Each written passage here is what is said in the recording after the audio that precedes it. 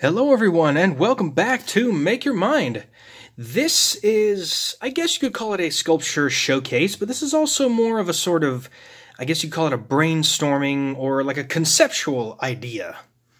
I'm always coming up with ideas, and I'm always trying to come up with new things that may sound cool, and if you do enjoy these kind of things, go ahead and leave a like, and also leave a comment. If you think some of these are good ideas, if you think some of these might be kind of crazy, but I don't know. I'm always thinking of ideas like this, so let's begin. I've been doing a lot of showcases about Subnautica. Let me just show off my little peeper that I made. I love this little guy. I mean, the peeper's basically become synonymous with the game. And but this video is not necessarily about the peeper, but I will talk about that in a minute. I had an idea, and whether this could be put into the game or not, I truly don't care. I'm just showing my ideas. I had an idea for a new biome, and it would be sort of based in reality, but it would add something new and yet something familiar to the game. Essentially, the idea I had was sort of like this. I started out with this simple drawing. I had right here, would be considered the crater's edge, where you would look off and then it would drop down into nothingness. But as you can see, I have a couple of organisms that actually live along the rock face. There's a couple of rock grubs and these things that I drew, and then this big sort of jellyfish thing, and this fish, and then this what looks a little bit like a peeper. But I had an idea of sort of, imagine, if you will, like if it was the deep ocean, where all of the sort of food scraps and carcasses that come off the crater, that fall down off the crater's edge, imagine if they got caught by these organisms and they survived off of the sort of scraps of sort of organisms that have either perished or were also eaten, that were actually living along the actual crater. And the crater is the sort of the full biosphere of the original game of Subnautica. And I just came up with this concept drawing just on some sticky notes, and then I said to myself, you know what? What would that look like if I decided to make your mind, if I decided to make my mind? So, here was a couple of ideas I had. This was the first idea that looks like this fish down here. This is the crater's edge eye. Which this is a creature that I haven't made the normal version of yet. But imagine the regular eye, but with this sort of longer extended tail. And it would have a bigger eye.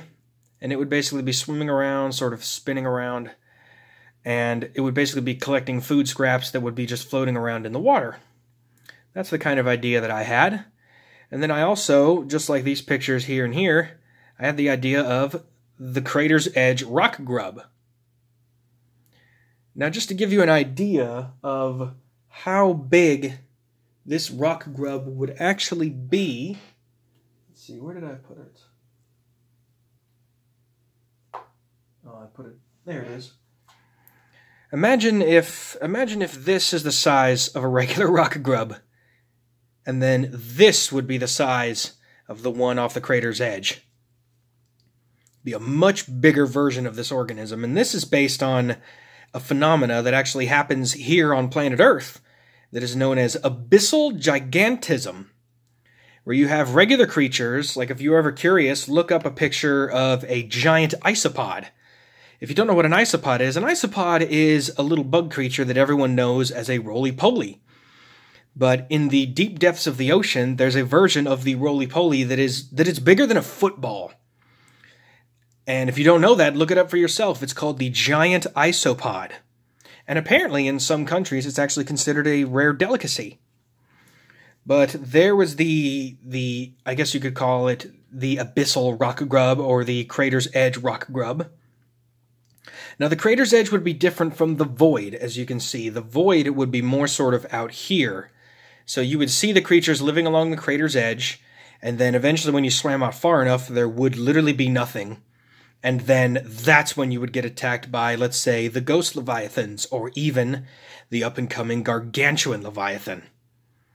But along the edge, and along the drop-off, I guess you could call it, there would be some creatures that would be evolved versions of creatures that you would see in the safe shallows, or even creatures that you've never seen before. And one of those creatures that I made, and this one I actually decided to make in full color, just to see what it would look like. I think it looks pretty cool. So let's say you got your regular peeper that floats around in the shallows, just like this. Now here would be the version that lives near the crater's edge, or off the crater's edge. It would look like this. Imagine that. So you have something that is much bigger than a peeper. It has a bigger eye. It has a slightly modified body. It's a little bit more evolved. And one of the ideas I had is that this has actually now become a filter feeder. It has the beak here that's been modified to stay open and has these almost beak-like channels that help to gather water into its mouth. It then filters the food items out of it and then shoots that water out of these jets. And then they get guided. The jets get guided with these fins so that it's able to use as little energy as possible by sucking in water. And then these fins help to maneuver it through the water. And it would be a much bigger creature, and it would have this larger eye. As you see, it's got the red with the green on the inside. So it would be a creature that would be able to see in total darkness. Kind of like creatures do in the actual world, like they do here on planet Earth. But in this case, it would be more sort of a comparison between Earth and 4546b. Now, you probably noticed, let me move these slightly out of the way. You go hang out over here for a minute. Actually, here, you go over here. Bring this over here. You probably saw in the picture, you saw these weird creatures, and then you saw this big thing. Well, I made those too. And these actually creatures would be related to each other. Here was the first one. This, I guess you could call this the cliff, I guess they call it the cliff snare, I guess you could call it. I haven't really come up with a name for it. But this is a creature that attaches to the cliff face, and it has these tentacles that pop out almost like a coral or almost like a jellyfish. And they have these sticking cells that stick. And it would be almost like, if you know what a sundew plant is, it's actually a carnivorous plant. Imagine a creature, if a body or if another creature comes down, it then attaches these tentacles, and then the tentacles simply roll up. They roll up and they sort of encase the creature, and then it slowly digests it over time. That's kind of the idea of what these were. And at the end of these little tentacles, or these little balls here, these are gas-filled bubbles that actually help to make the tentacles. They can be much longer than this, but they would allow it to stay buoyant in the water, and they would be facing more upwards so that if anything were to roll off the cliff face, it would get ensnared in these tentacles and then slowly be digested over time. That was just one of the ideas. Now, imagine this creature gets mature enough. It then grows and grows and eventually pops off the face of the cliff and now lives as a part of the void, or I guess part of the crater's edge, and it becomes an adult and would look like this. So imagine you're swimming through the water and you see this eyeball, and it has these 4 fins that swim parallel to each other. So you got 2 that go up and 2 that go down, 2 that go up and 2 that go down. And then behind it are these long tentacles. As you can see, each one of these has the little gas-filled bladder on the end, so that it helps to keep it buoyant. And it would just be dragging these along. And then whatever sort of food scraps or any creatures that made the wrong turn, they would in fact get snared and then eventually rolled up, and then they would drag along its body and then be consumed slowly over time.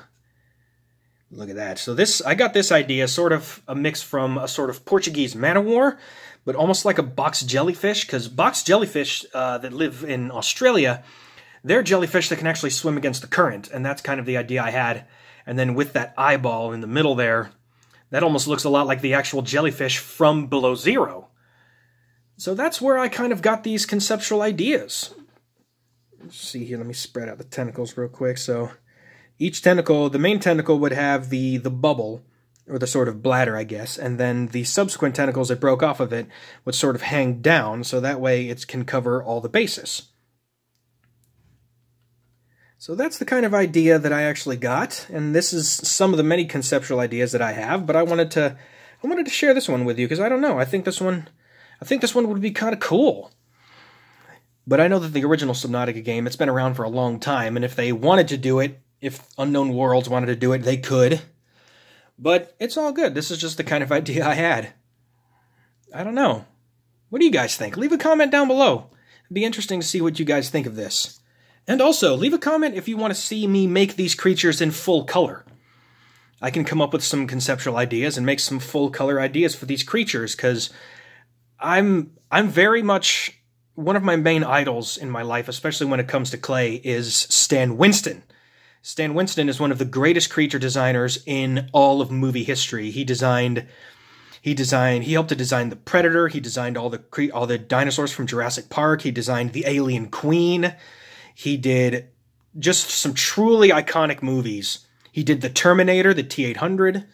There were so many different creatures that he did.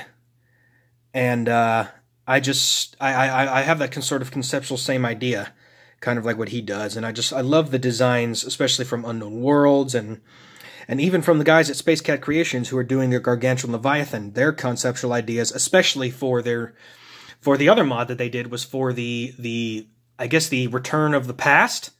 I can't remember the exact name of the mod off the top of my head, but I've just been rolling with these ideas. And if you want to see me do some of those creatures as well, like creatures like the Gulper Eel, the, what's the other one? The Twist Eel, and also things like the Thalassation, whether you get the Jasper or the Stellar, and a couple of the other creatures like the Twist Jelly and a couple of other ones.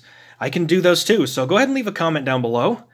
And remember to subscribe and hit the bell for notifications so you never miss the next video. I always have concept ideas like this, so I love to translate them and share them with you on this channel. So with that, thank you very much for watching. This was a brainstorming concept idea, and thank you so much for watching. I appreciate all of you, and I will see you on the next one.